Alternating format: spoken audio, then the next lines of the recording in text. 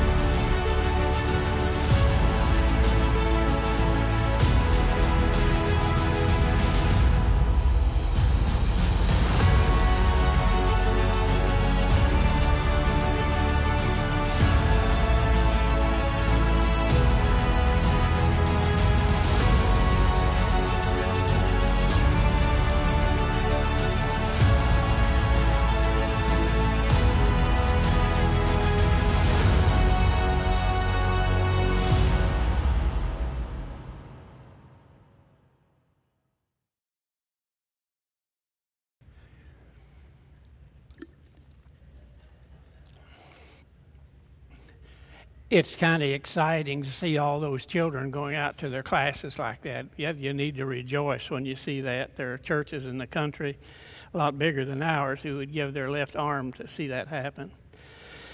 Before we turn to the subject of the New Testament church, there's a few things I want to run by you. We try to keep you fully aware of what's going on in Uganda as the boys keep us informed, and we've shown you some of the pictures as they prepared the land, so we don't need to show that to you again.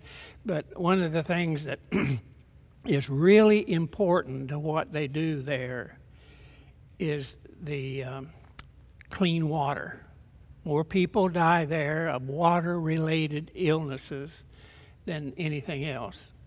And so I thought you might like to see the 2 or 3 pictures that we have of what the water well looks like, and is fully functioning, and people in the community are now using it if they're ready to show you that.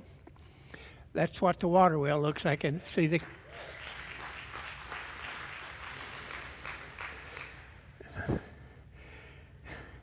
Patrick does like pictures. So they're there just because I wanted to see that the water well was functioning. And so the community people, all they have to do is bring a container and they have clean water. And so that's why I wanted you to see that. Eddie's looking at you. You can see his teeth with his red hat shining there. And but I've asked Uncle Alex, who raised them at Good Samaritan Children's School and Children's Home, to wait until they got there to start doing things, because it is their goal and hope in life that the church that will be functioning there pretty soon will be the first of many that they hope to start in Uganda in their lifetime. So, and I just wanted to keep you all aware we have the money and are sending $16,000 tomorrow to them to purchase their first vehicle, because they need some transportation. It's a used vehicle that they'll be using to be able to get from where they're living back and forth. So I wanted you to see that and try to keep you updated as best I can. Several of you have indicated that if we are able to go to Uganda next March, because we're looking at leaving on the 3rd, about 2:30 in the afternoon from Columbus. We get there on the evening of the 4th, and on the 5th, Patrick and his fiancée will be having what they call in Africa an introduction. For them, the introduction is for the people who live there, that is the wedding.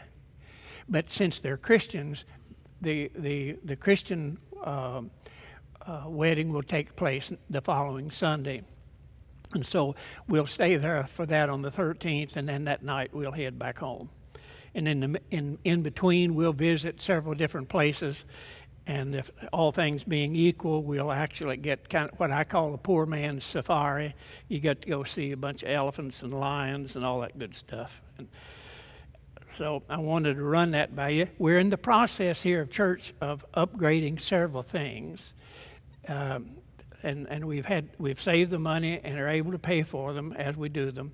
This week, God willing, there'll be 2 new HVAC units put on in the atrium area.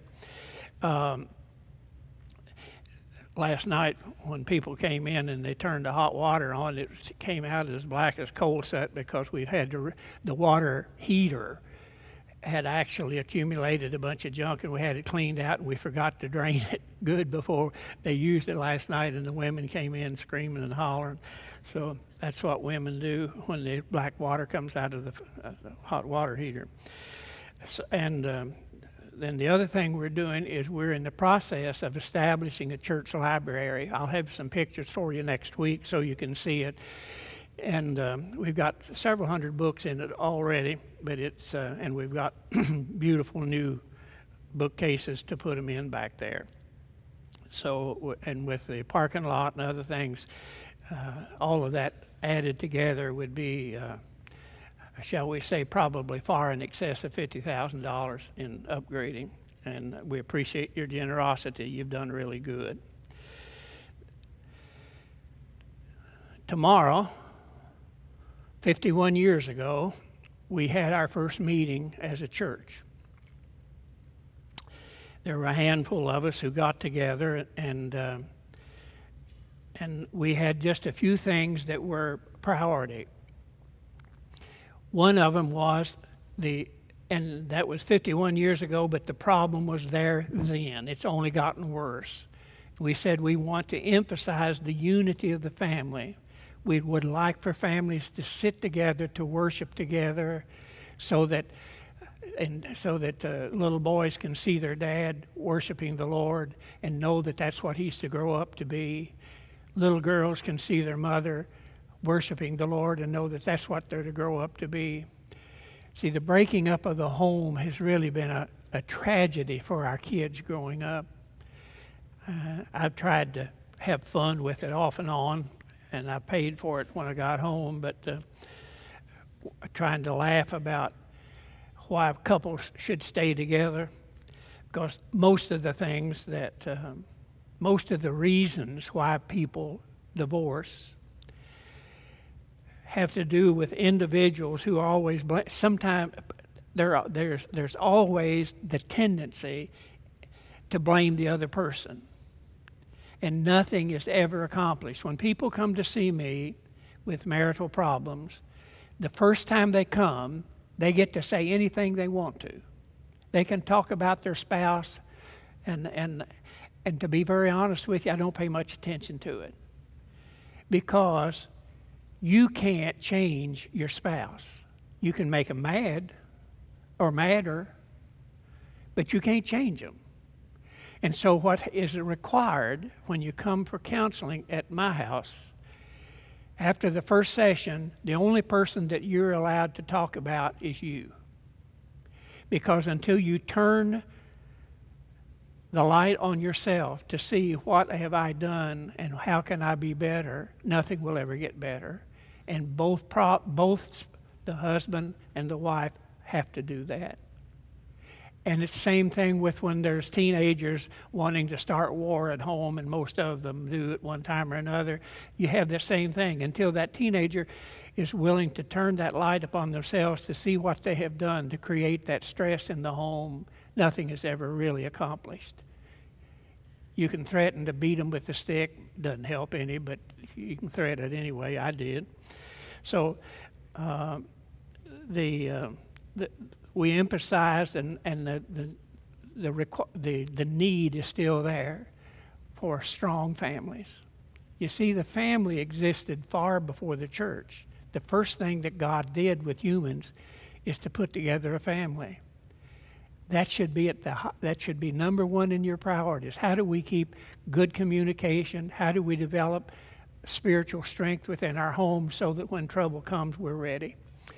So that was how we started.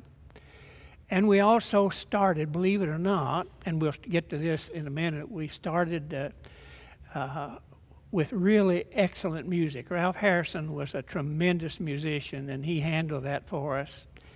And the singing at church at times, when we were using the Seventh-day Adventist building, was so good that they didn't want me to preach.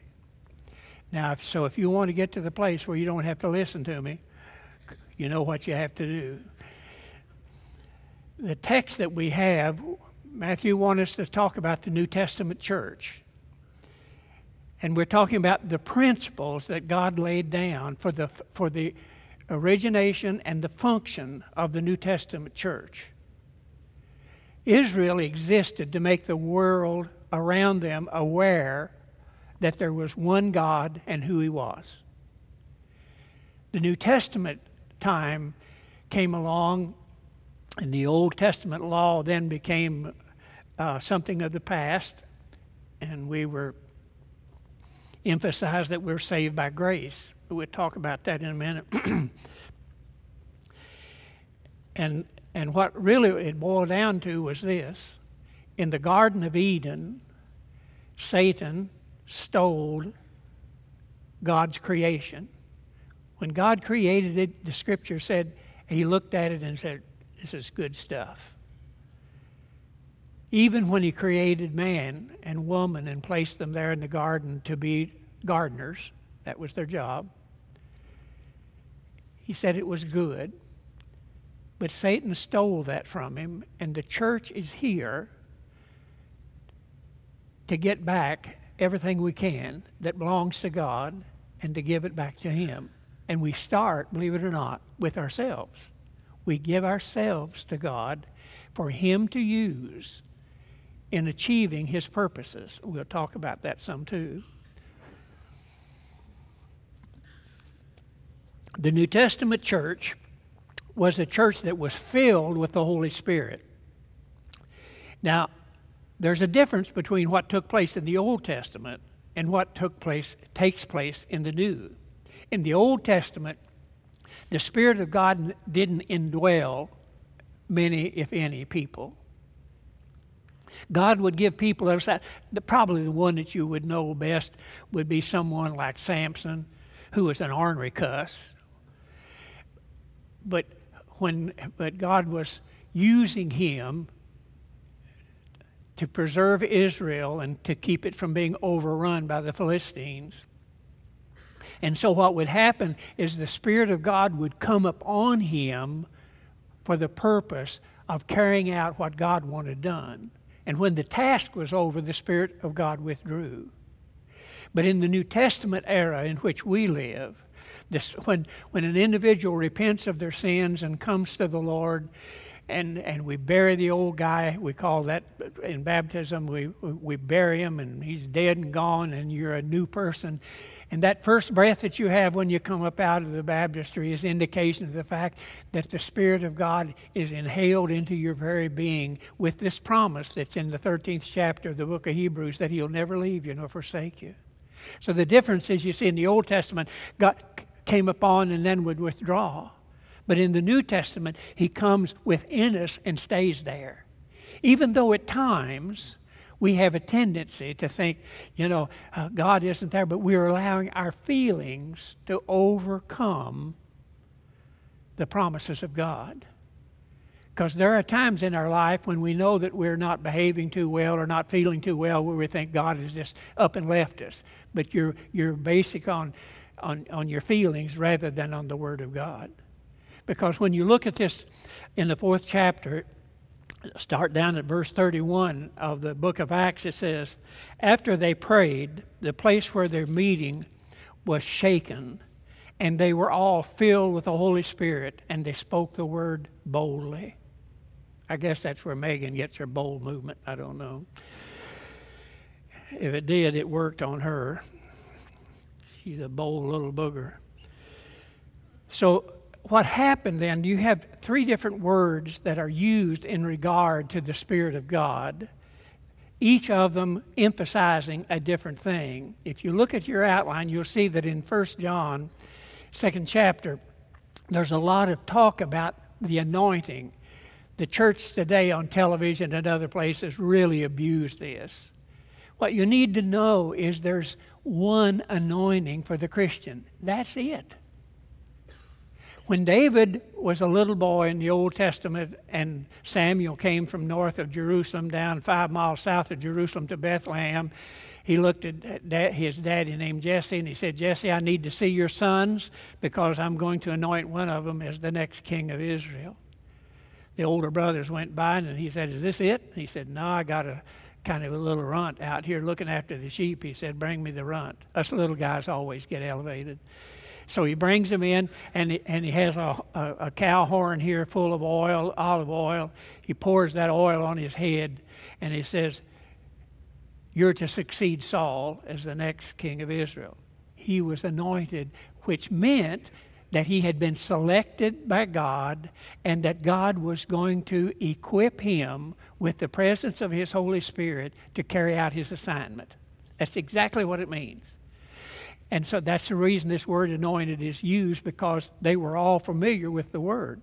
It means that God has selected you. So, and the Holy Spirit is the anointing of a Christian, which means that you have been selected, adopted into God's family, and He's going to use you and assign to you responsibilities for carrying out His will.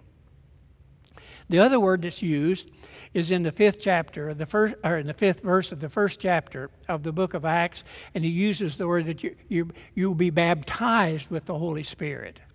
Here the word baptism was a common word that was used in the Greek language by everybody. When you washed a dish and you pushed it under the water to clean it, a Greek lady would say she had baptized that dish. We've associated it just with religion, but it wasn't. It was a common term used in everyday life. It was if you dyed your clothes, you took and you pushed the clothes down in for the dye to go through the fabric. That was the person doing that would say they had baptized it. So it was a common, and what happens when you baptize, you push it under and the water overwhelms. In this particular text, had they asked me, and they didn't for some reason, that's supposed to have some humor in it. It says that in that 5th verse, it says, John baptized with water, but in a few days you will be baptized with the Holy Spirit, which meant that the Holy Spirit would overwhelm the individual and be the dominant influence in their life.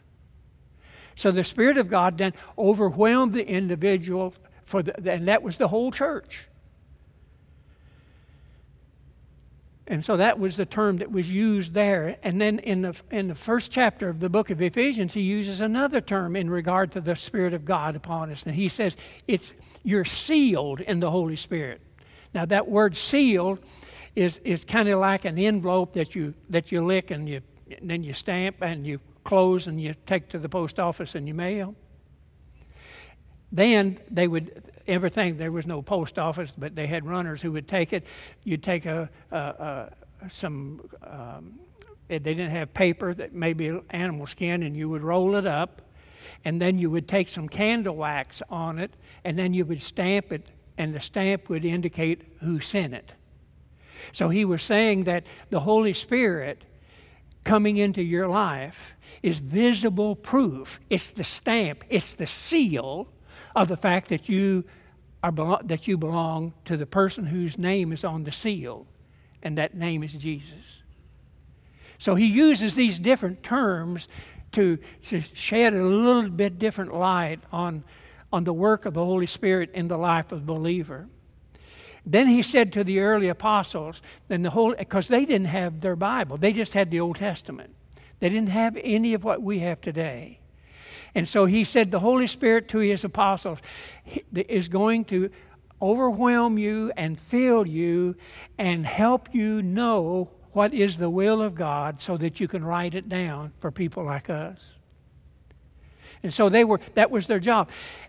Francis Schaeffer said this better than some of you old-timers who've studied a little may know what I'm talking about. Francis Schaeffer was a great theologian and an influence in the church in the first half of the 20th century. Anyway, what he said was, here's the flow, and this is his term, here's the flow of the will of God. what we have to do is we want to move ourselves into what God is wanting to accomplish. That's what it's about. And that's what he means when he says doing the will of God. It isn't telling God what we want done. It's us trying to find out what he wants done and let him use us to accomplish it. That's his will, not ours. Even Jesus said, as a human being, Father, not my will, but thine be done, or yours be done. And so we as Christians, empowered by the Holy Spirit, set aside for his purposes and his use, have then the presence of the Word of God and the Spirit of God to assist us in moving in the direction God wants to go, and us stepping in that flow of the will of God. And the Spirit of God is essential for that purpose.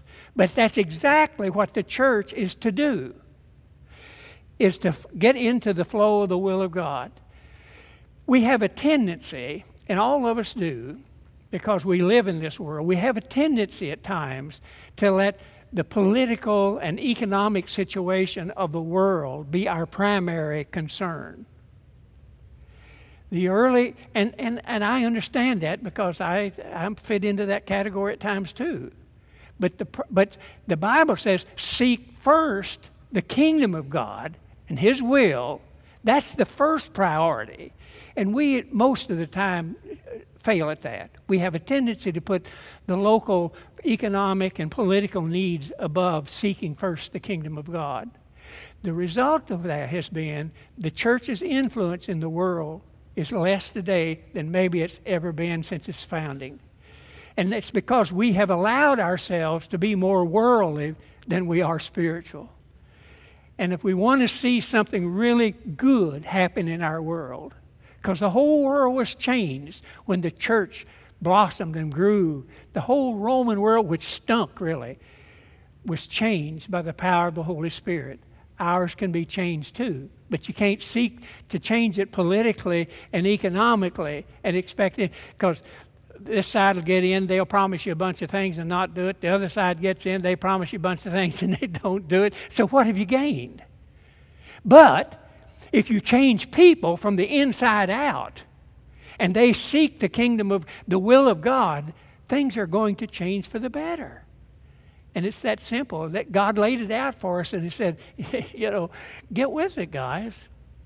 The New Testament church, too, was a singing church. I mentioned that Ralph Harrison had been just magnificent in doing that when our church first started. He used the congregation as a choir, and it worked beautifully. I mean, the music at times, as I said, we had people coming down the aisle wanting to be a Christian before I preached. I thought that was an insult, because the singing was so good.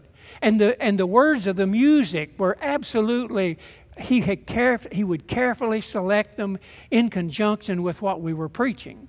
For instance, if it were the church, there's a hymn that is written that is magnificent when it comes to understanding the nature of the church, and you sing about it. It's called "The Church is One Foundation." It's Jesus Christ our Lord. He is, I think we got the words to it up there somewhere for those of you who are not well informed and under 20. Just look at these words. The church's one foundation is Jesus Christ her Lord. She is his new creation by water and the word.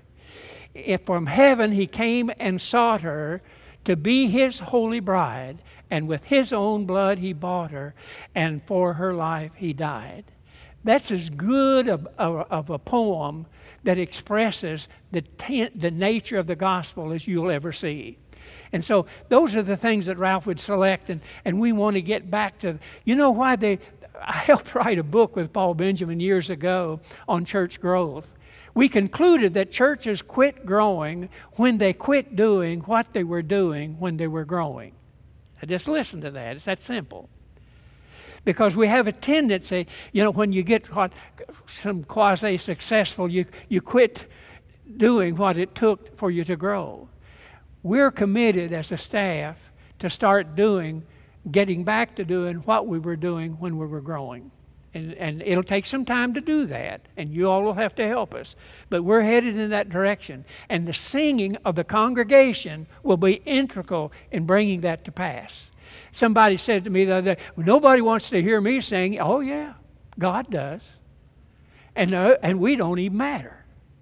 I'm not much of a singer, but I'm telling you, I can flat get with it when everybody else is with it, you know. It kind of when I get drowned out, I can hop to it then. And I think all of us are that way, and we need to look forward to the day when we just literally lift the roof in praises to God, because singing is you telling God what's on your heart and praising Him for it. And it doesn't matter about the circumstances of life.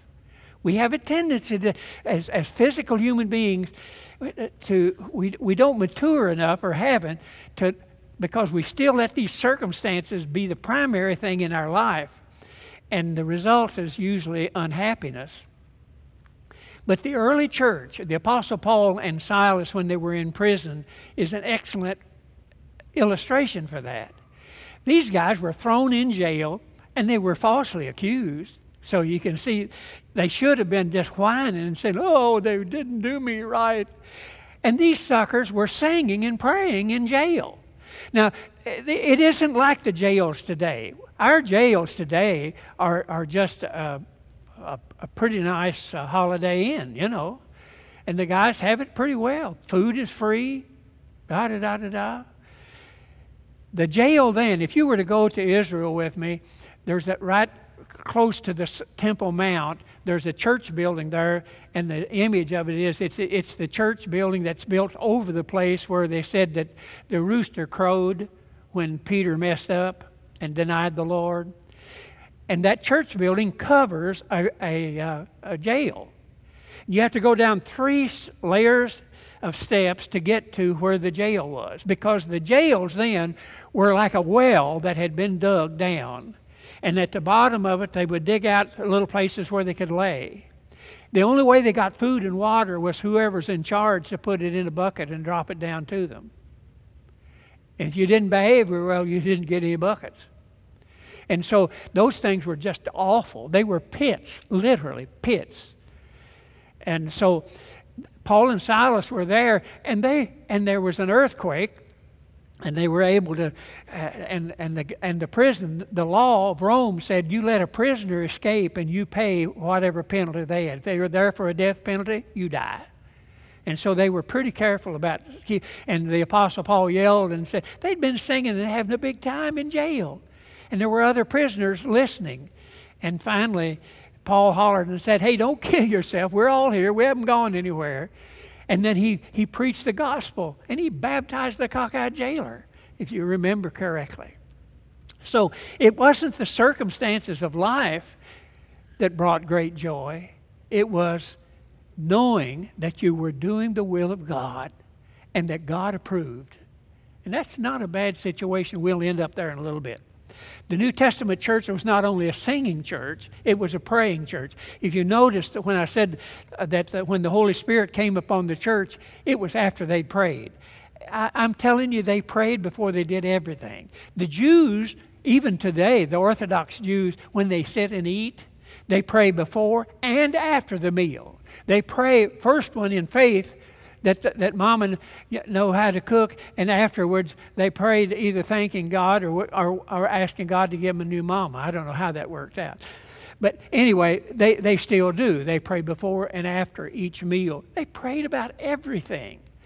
So they were a praying church. Now, what we need to get straight in your mind, prayer is mostly misunderstood because we pray it as selfish human beings rather than spiritual people. The primary purpose of prayer, we've already talked about the flow of the will of God.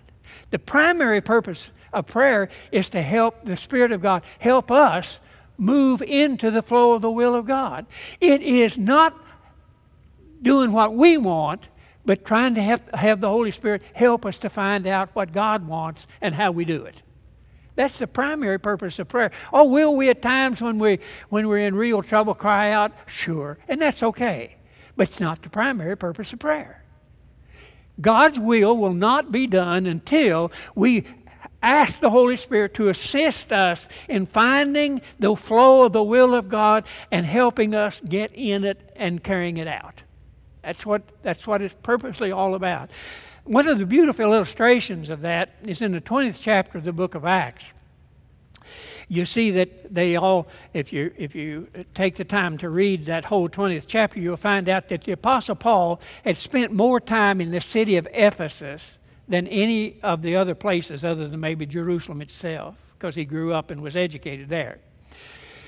But he spent a lot of time in Ephesus, and that place has been, the primary street has been restored, the outdoor toilets have been restored, believe it or not, and because it was a fancy big deal there for people could see that they had running water even then. So Paul had spent all that time there, and the Spirit of God had said, well, there are two things. Number one, the Christians in Jerusalem were having a horrible time. They were starving to death because in a Jewish community, if you became a Christian and said Jesus is the Messiah, the other Jews in that community refused to sell you food. They had a mandate. That's the term they use now politically. They had a mandate, don't do anything to help the Christians. And they were starving, literally starving to death.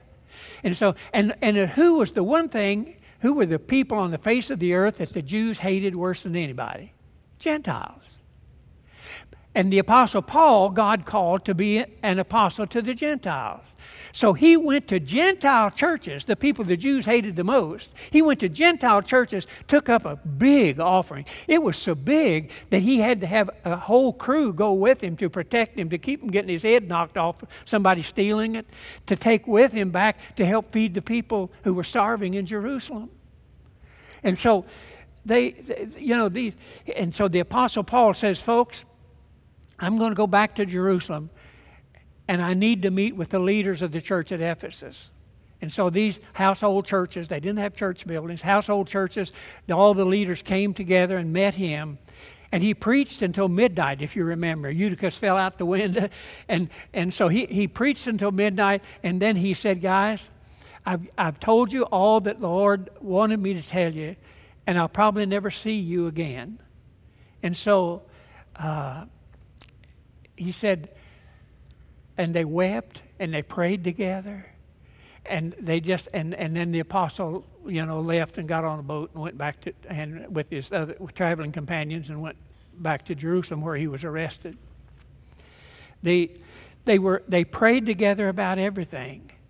We used to have, and I'm not promoting that at all. I'm not certain what it really accomplished, but when I grew up, every Wednesday we had what we call prayer meetings. And they weren't always prayer meetings. Usually they were a Bible study that at the end you prayed. And I always went to those things. And the reason I went is because Mother and Daddy had a rule that if you went to prayer meeting, you could have the car on Thursday go to Lucky Buck Night at the movie in across the river in Ohio the next day. And we had a crowd of people. That old 31 Model A Ford, see, it would actually run if you could mix kerosene and gasoline. It backfired a lot and made a lot of noise. But you had a heavy running board, you could take a hammer and hit the fender and it wouldn't dent the thing. And so all of the teenagers would jab on because you could get as many as you could get in a vehicle, you could get in the drive-in theater for $1. It was called Lucky Buck Night. And they would all say, oh my goodness, here comes that bunch from Germantown. There'd be as many as 12 or 15 of us, hanging on the fender, sitting on the fenders, hanging on the running board, and the ones squished in the middle there. And the best deal was, because I was too young to drive, my brother would drive, and if there were some good-looking girls, they'd even have to sit on your lap. I mean, it was a winner all the way around. Everybody benefited as a result of it. So we don't do that anymore. And one of the things that we have to do if we're able to achieve what Matthew has laid out for us to do in becoming disciples and not just churchgoers, what the New Testament taught when Jesus come to me and learn of me. That's what a disciple is. So we want to do a better job of educating and preparing people, and that's what we're moving toward here at church. The church was also a generous church. I've already indicated that, because when the Gentiles, were very generous in taking up an offering for they call them the saints. And by the word saint, S-A-I-N-T, singular, is never in Scripture. The people who publish the Bibles will say St. Paul, but that's never in Scripture. The word hagios is always plural. They're always referred to the saints. Why? Because God is not a respecter of persons. He sees all of us as equally important. The guy sitting on the platform in the eyes of God is no more valuable or important in His eyes than the guy who's sitting back there who can't wait to go to the toilet. We have a tendency sometimes to miss that. So the New Testament church was a really a generous church, and there's interesting situations here about it. Here in that fourth chapter where we read earlier about the Holy Spirit coming, if you look at that starting down after the Spirit of God came in verse 32, listen to this now. This is how generous they were. All the believers were one in heart and mind. No one claimed that any of his possessions were his own, but they shared everything they had. With great power, the apostles continued to testify to the resurrection of the Lord Jesus, and much grace was upon them all. Now get this, verse 34. There were no needy persons among them. Now that doesn't say we have people call here every week. Can you help me? Can you help me? Can you help me? One thing we do not do is we do not help with transportation, with vehicles. If you've got a broken down vehicle, you better get you some new shoes, because if you expect us to help you, you're going to walk. You just can't get into that. That bucket has got a hole in it. It's nothing that can be. We do not get there. But if we always say we take care of our own family first, individually and corporately as a church. Why? Because the Bible says concerning an individual family, he who cares not for his own is worse than the infidel. That's a pretty hard saying. So that number one thing is you take care of your family. And then the church is the family of God. And so you take care of your people first. If there's anything left over, okay, we can help folks some. But you always take care of it. And the number one thing we look for is food. We don't want anybody hungry. Why? Because in the scripture here, that was the number one thing they had. They even sold some of their possessions, their land, and they said, and brought the money and laid it at the feet of the apostles who were responsible for distributing it to the people who were hungry. And there were a lot of them who were. And the church needs to be generous in order for us to take care of folks. And you say, well, we have people like that today? Yeah, we do. Yeah, we do. Not many, but we do.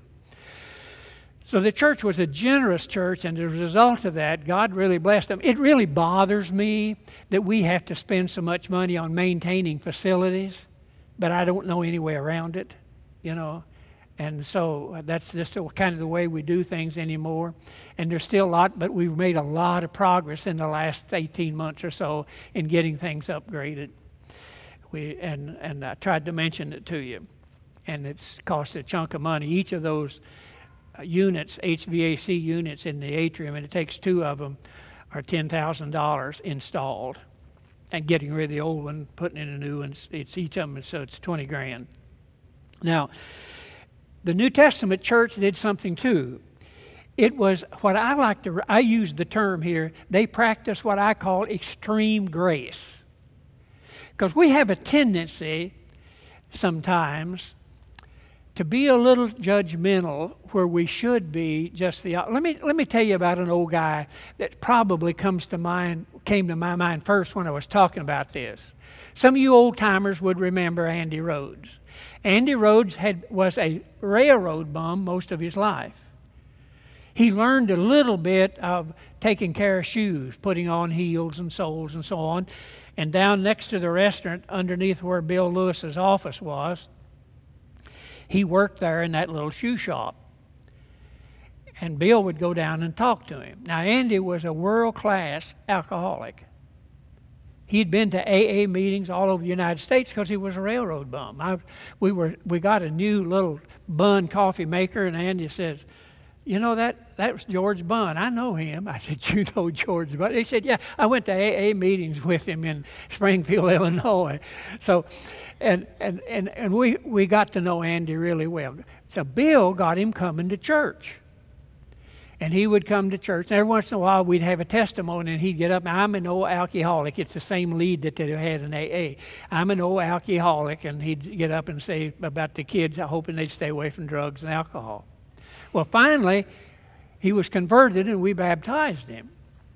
And it probably about maybe 6 months after he was baptized, about 6 o'clock in the morning, I got a call from the guy who came on early down there, on WNXT every morning, and Bill called me up and he said, Andy's down here drunk. Now here's a guy that had been baptized, alcoholic, whatever reason, he was now falling off the wagon. He was drunk as a skunk. And he said, I got to go on the radio here in a few minutes. So I called Ernie Kennard. Ernie lived downtown. So Ernie goes up and picks up Andy. Then they come to the house and pick up me.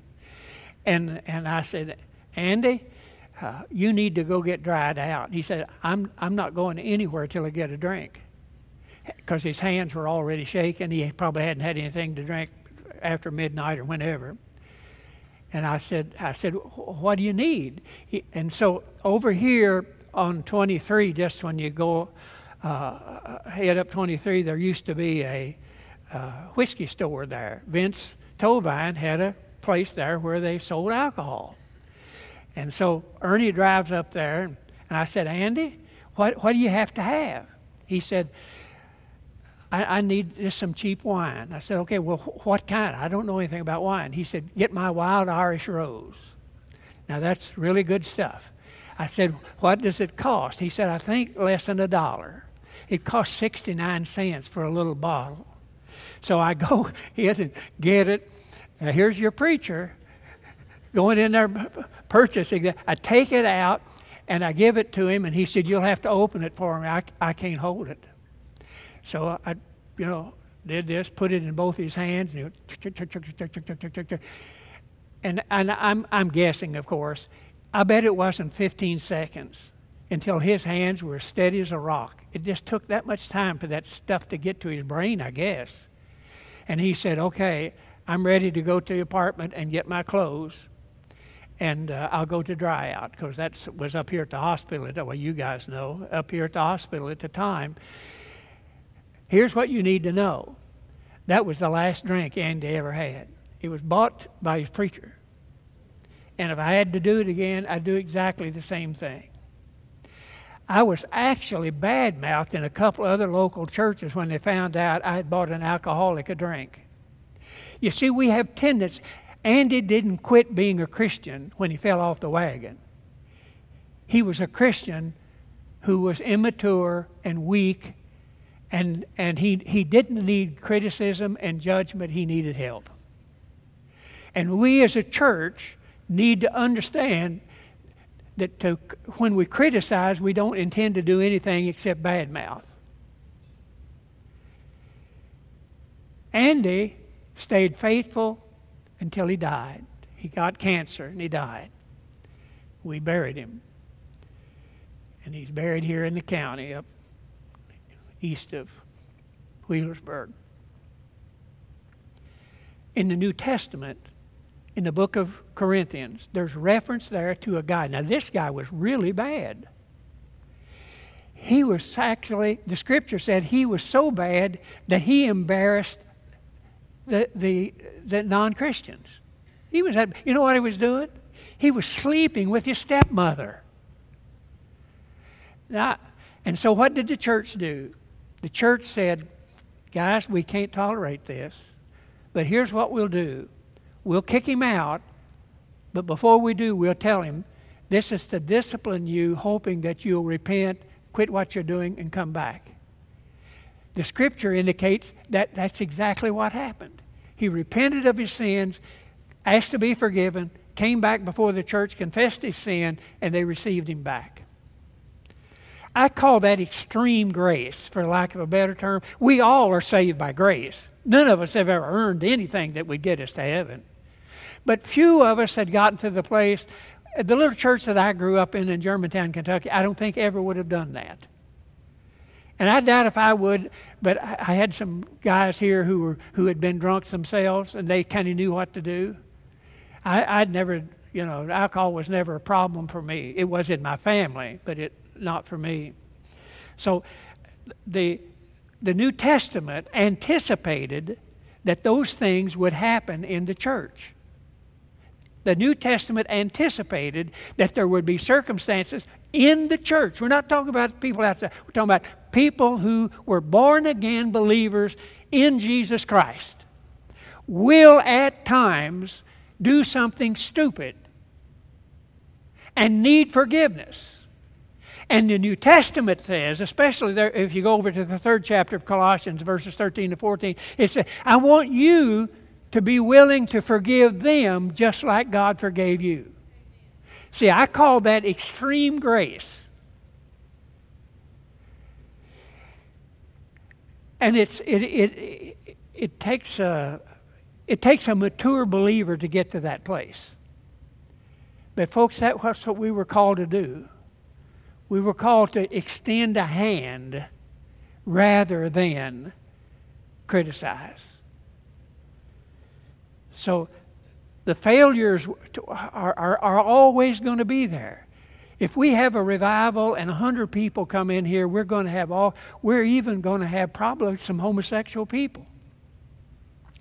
Because I know, I don't have to guess, I know that there are homosexuals who have come to Christ, have left that lifestyle, gotten married, have children, and are doing wonderfully well. I can't use their names without their permission, and I'm going to have their permission. But I'm here to tell you, because we've had problems in our church here. We had a young girl that was really a good athlete that was seduced by her coach. And she thought, well, I'm homosexual now. And today, last I heard, she was living in Oregon in a homosexual lifestyle. Any of you who have children who are in, especially the girls I feel I hurt for more, please be careful with them, because the homosexual people are really active among the girls in athletics. And I can name a half a dozen probably from memory who have been seduced or have been attacked by their coach. Please do not allow your little girls to be in a position where they're not chaperoned by people that you know and trust. Now, I hadn't intended to say that, but I'm glad I did. But I'll get letters.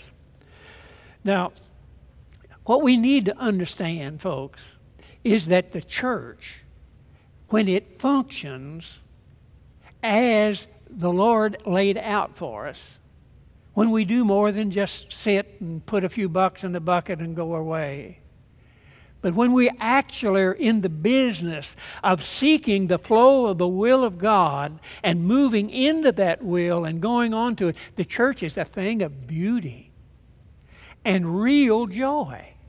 Let me tell you, here's how you get, the Scripture talks about there was joy among them. Where did that come from? Because they were in a horrible atmosphere. Where did that come from? Let's see if I can illustrate it this way.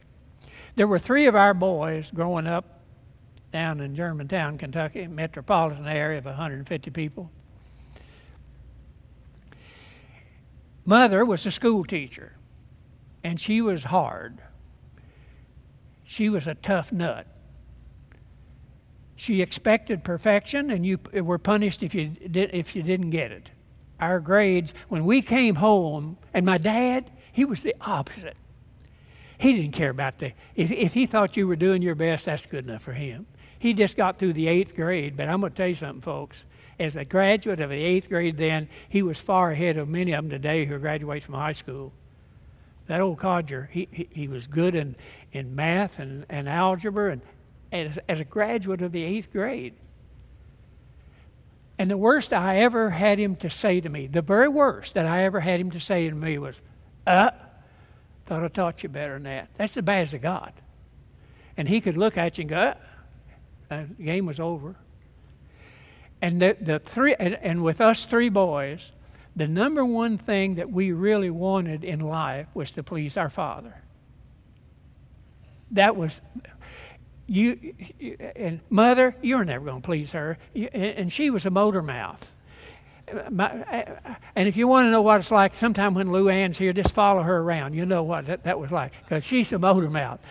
And she was very bright and very, very demanding. I remember when Alice Kay and I were talking about getting married, I was in the college over at Grayson. And Mother and Daddy came to a ball game before the Thanksgiving vacation. And Alice Kay, for the first time, was going to go to our house.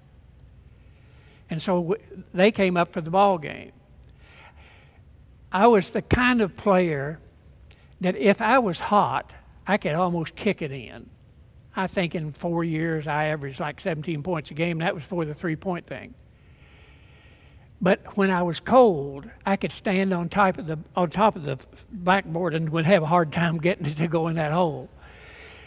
That night was one of those nights. We got in the car and Mother said, "You couldn't hit the barn with a brick bat." And Dad said, after Mother had said her piece, "I thought you played a pretty decent game." That was the difference in the two. He was always, and he always wanted a little girl. When our first baby was born, and then Greg, and number 2 came along, we lived down in Madisonville at Nebo, outside of Madisonville, Kentucky, while I was in school at Vanderbilt. And our second baby was born. I called the house in Florida, and Daddy answered the phone. I said, "Daddy, Alice Kay had the baby last night." And he said, "She okay?" And I said, "Yeah, she's okay." I said, "It was a boy." He said, "Well, I thought it would be." That was how excited he was about it, you know. And then the third one was a little girl, Lou Ann. And when we went to Florida one year on vacation, from the time we got there, he carried her all the time. And I doubt if he said 2 words. I doubt if he had to change, because she was a cha-cha-cha-cha-cha-cha-cha-cha. And he would carry her everywhere and put her to bed at night, pick her up in the morning, take her, just carried her everywhere. He was that kind of easygoing, soft-spoken thing. And I say this without fear of contradiction. He probably loved Alice Kay more than he did me. But my goal in life was to hear that old guy say, "You did good." I didn't drink, smoke some. I stayed a halfway decent kind of a teenager. Primarily, not because of the religious thing, but because I didn't want to disappoint my dad. Folks, what we're talking about here, and whenever he said, "Hey, you did good, boy," I could almost have cold chills. What I'm telling you is when our relationship with our Heavenly Father is intimate and real, and we know that we are actually being used by Him to carry out His will in the world which we're living, and ultimately with the promise of hearing Him say to us, "Well done, good and faithful servant." That's going to be one heck of a day. And yet that possibility is available for us all. But we have to get ourselves committed to seeking first the kingdom of God, moving ourselves with the help of the Holy Spirit and the encouragement of other believers in the flow of the will of God, with the promise of knowing that when we stand before God, we stand before Him with the assurance of saying, "You did good, boy. You did good." Let's pray. Father, I thank You so much that through the gift of the Holy Spirit,